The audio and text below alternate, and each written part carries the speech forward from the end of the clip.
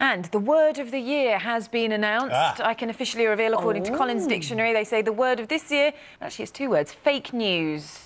Oh. So they kind of have a look and basically look at of new year words, is words that have come back. 2 words. The one, it is indeed, very good point. All the ones that we've all been using in a different way. So if he's done nothing else, Donald Trump, and he's done a number of things, the one thing that he has managed to do is introduce the idea of fake news. Yeah, he's made his mark. He's making America great again. He's got the #1 word of the year. His job is done. Was there any others that have been introduced, new words? And things that have happened, like fidget spinners, for example, because they're a new thing that obviously, and it's those ones that come from nowhere, take over everywhere. They're the ones that keep an eye on.